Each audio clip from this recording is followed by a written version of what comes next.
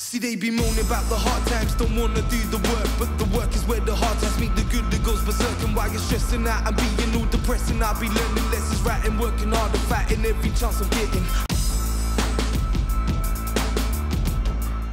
China in the penalty. Netherlands don't have any fouls to give, though. Special delivery. He hit it from Museum Pine to win it. Two-piece killer. Van Eyck. I like to put on the show a little bit. That's just how I am. I like to make the crowd get into it, because once you feel the crowd get into it, it motivates you more. Like you can play the game of basketball, but if you got people behind you cheering and supporting you, that just gets you more motivated. Nice alley-oop for Van Eck.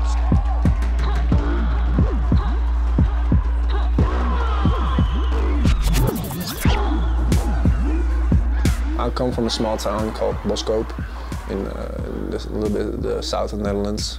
It's a small town, people know each other.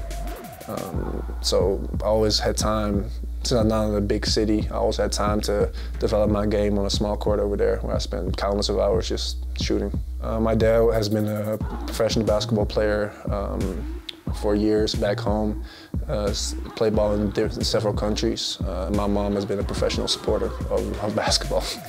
My grandpa, he's like one of the best basketball players the country, Suriname, has ever seen. He's a big influence for me, a big model for me.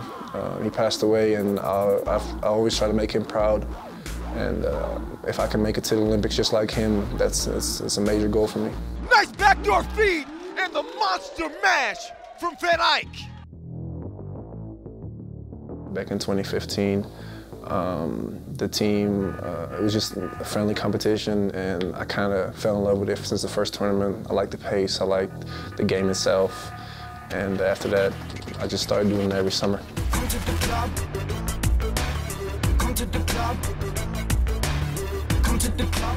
I follow the World Tour a lot. I mean, it's high quality 3x3 basketball. Teams like Novi Sad, Lima, Team Amsterdam, of course. We practice against those guys, so I kind of get the feeling of the World Tour a little bit. But it's really high-class basketball, and we're just trying to make our game to it so that when the time is there, we're ready to match up with those guys. Team Amsterdam has really been a set in stone for Dutch basketball. They really put Dutch basketball on the map, and they're great guys off the court as well. Like, we practice against them, like I said, and as soon as we get done with games, they give us tips on how to work on that and how to do that better.